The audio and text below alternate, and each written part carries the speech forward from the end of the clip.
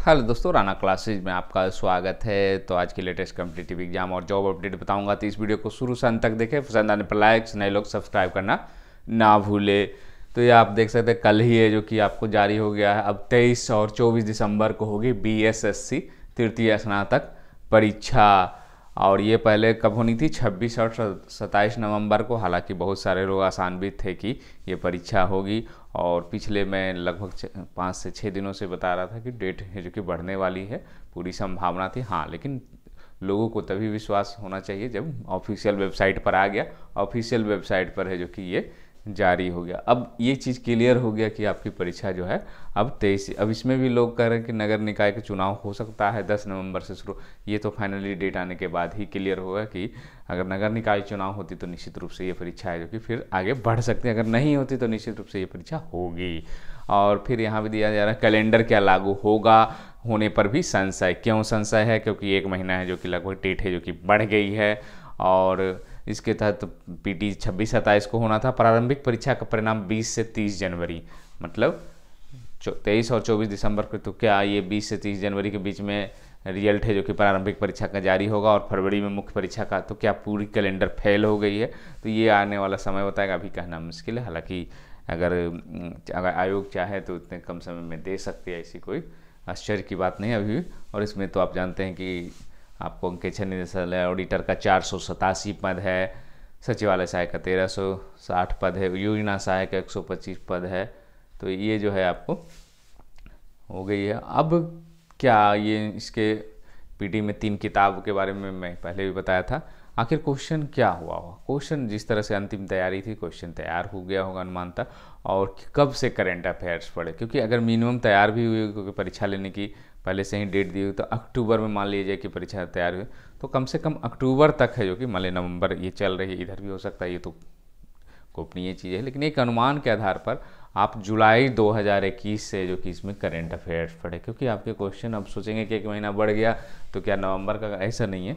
तो आप जुलाई 2021 से अगर आप करंट अफेयर्स पढ़ लेते हैं तो फिर है जो कि आपको क्वेश्चन छूटने के चांसेस करंट अफेयर्स के कम हो जाएंगे। और इससे बेहतर क्या होगा कि मान लीजिए कि कितने प्रश्न आएंगे, तो आपको 8 से 10 प्रश्न भी हो सकते हैं, 5 से 7 प्रश्न, ये कोई फिक्स नहीं है। लेकिन जीएस में आपको 5 से 7 प्रश्न भी आ सकते हैं। और इसको लेकर अगर आप पूरी तरह तैयारी करते हैं, बहुत अंदर डीप से नहीं पूछे, लेकिन आपको करंट अफेयर्स की जानकारी होनी चाहिए। तो ये अगर आप कर लेते हैं तो आपके 8-10 मार्क्स है जो कि आपको आ सकते हैं करंट अफेयर्स में। और 3 पुस्तकों की बात है तो ये जो है 2.25 घंटे का समय निर्धारित जो किया गया है। तो आपको एनसीईआरटी जो मान्यता प्राप्त बुक है उसी को ले जाना, कोई गाइड या कुछ नहीं ले जा सकते हैं, वो आपकी चेक की जाएगी। इसीलिए आप लोग पहले से तैयार है कि कौन सी बुक्स लेनी है और कौन सी बुक्स नहीं ले जानी, क्योंकि आप उन्हीं बुक्स को ले जाएंगे जो आप पहले पढ़े हों। और अगर नया किताब ले जाएंगे तो उससे कोई मतलब नहीं, क्योंकि आपको खुद नहीं पता कि किस पेज पर कहाँ पर क्या मिलेगा।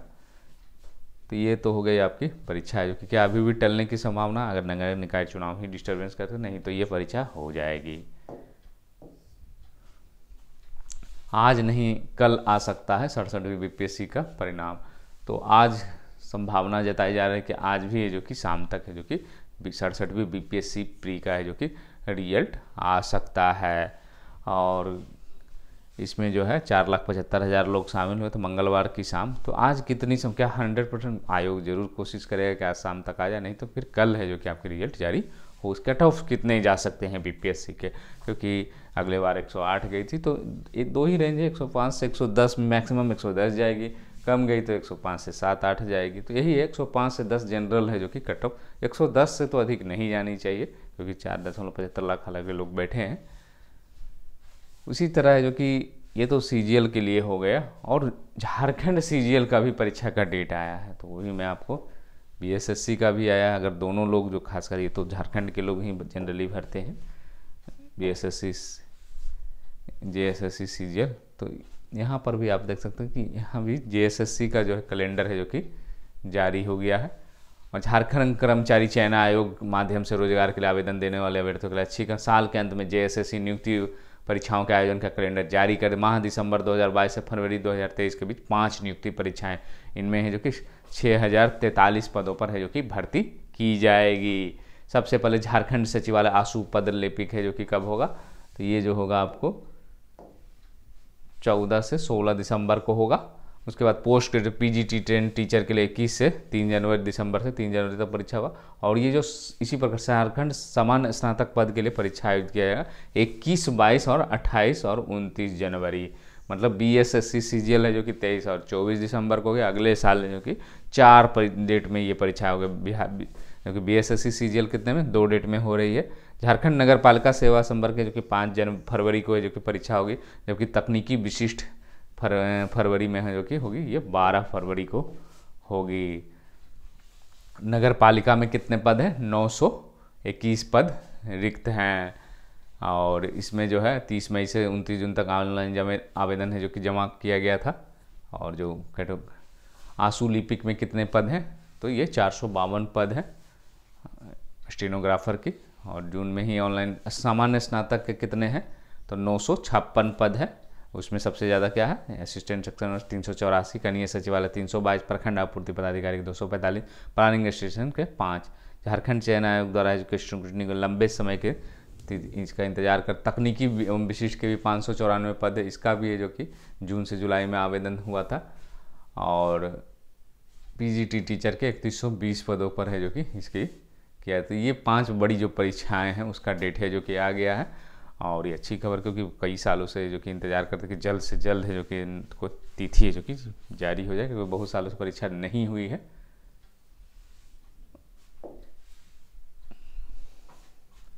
अब बात करते हैं बिहार दरोगा की।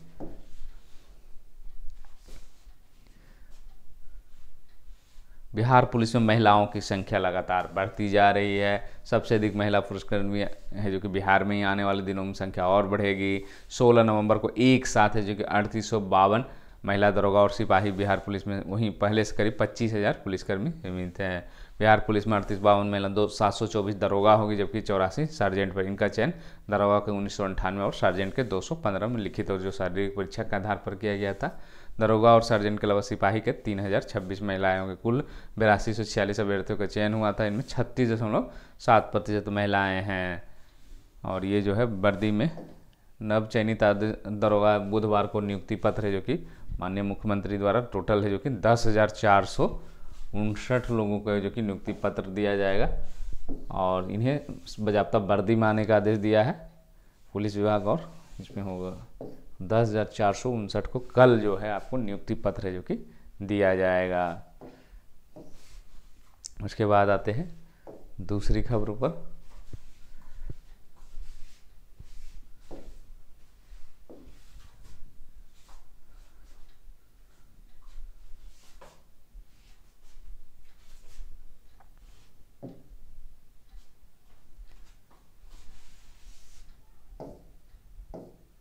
अब अगर आप ग्रेजुएशन में छोड़ते भी हैं तो आपको अगले 4 साल में की होगी ग्रेजुएशन, बीच में पढ़ाई पर भी मिलेगा सर्टिफिकेट। तो 2023 से क्या होगा, नए शर्त से ये कार्यक्रम है जो कि लागू कर दिया जाएगा। और आपको 4 ईयर अंडर ग्रेजुएट प्रोग्राम का नियम तैयार करें, इसे जल्द ही जारी की। जिसके चेयरमैन है जो कि ये बता रहे थे, ग्रेजुएशन कोर्स में एडमिशन लेने का विकल्प होगा। और नई शिक्षा अंडर ग्रेजुएशन कोर्स में एंट्री कई तरीके होंगे। पढ़ाई बीच छोड़ने वाले हर स्तर पर कोई ना कोई सर्टिफिकेट प्राप्त होगा। अंडर ग्रेजुएट कोर्स में 1 साल की अवधि पूरा करने वाले स्टूडेंट को सर्टिफिकेट, जबकि 2 साल पूरा करने को डिप्लोमा डिग्री होगी। 3 साल वाले 6 सेमेस्टर पूरा करने वालों को बैचलर डिग्री में, और 4 साल अगर पूरा करेंगे तो स्टूडेंट को बैचलर डिग्री के साथ ऑनर्स प्राप्त होगा। और रिसर्च की इस नियम को जल्द ही जारी कर दिया जाएगा। दिल्ली यूनिवर्सिटी ने 4 साल के कोर्स की मंजूरी दी है। पुराने स्टूडेंट को भी मिलेगा मौका। तो 2023-24 में मतलब इसमें क्या होगा कि अगर आप बीच में पढ़ाई, पहले क्या होता था कि अगर आप ग्रेजुएशन कर रहे हैं और छोड़ दिए हैं तो फिर आपके ख़त्म, कोई फ़ायदा नहीं वो डिग्री का। लेकिन अब जो है ये बताया गया है कि 1 साल करेंगे तो आपको क्या क्या सर्टिफिकेट मिलेगा। स्टूडेंट को सर्टिफिकेट प्राप्त करना 2 साल में डिप्लोमा होगा, 3 साल में ग्रेजुएशन होगा, और 4 साल में है जो कि आपको सारा चीज़ क्राइटेरिया। तो ये अच्छी पहल है।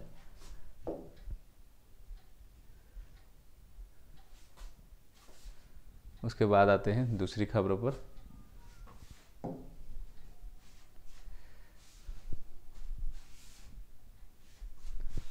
तुरंत भरे जाएंगे रिटायरमेंट्स जो भी खाली पद हो रहा है।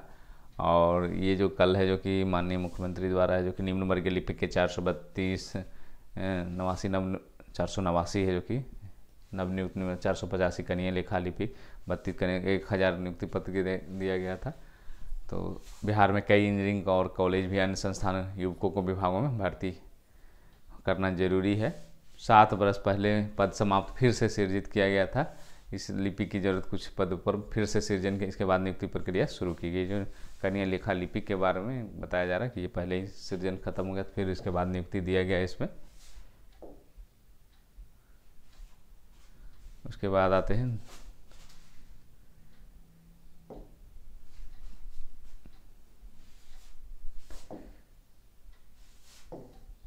निफ्ट प्रवेश परीक्षा क्या होगी, 5 फरवरी को होगी। इस दौरान प्रवेश परीक्षा की तिथि जारी कर दिया गया। BDS, BF, टेक, MD और FMM एडमिशन के लिए निफ्ट प्रवेश परीक्षा 2023 में शामिल होने ऑनलाइन आवेदन प्रक्रिया जारी कर दिया गया।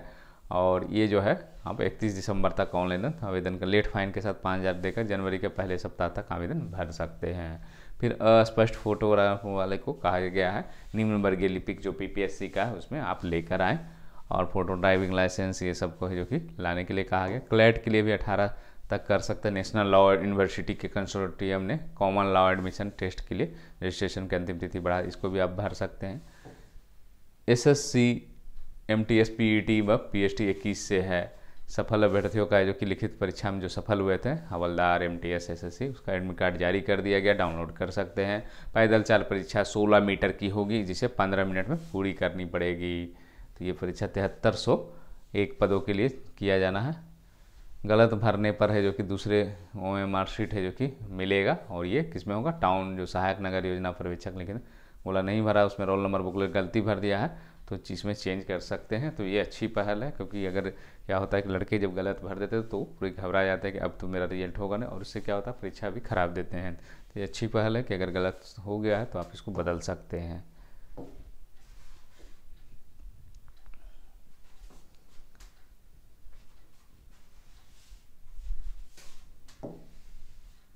झारखंड में शिक्षक की जो नियुक्ति की लिए केस चल रहा था, उसमें शिक्षा यथास्थिति बनाए रखने का सुप्रीम कोर्ट ने निर्देश दिया है। सोमवार को जस्टिस जो 28 नवंबर तक जांच करने का निर्देश दिया है। 2016 में बनी नियोजन नीति का ये मामला था। तो इसी के साथ धन्यवाद।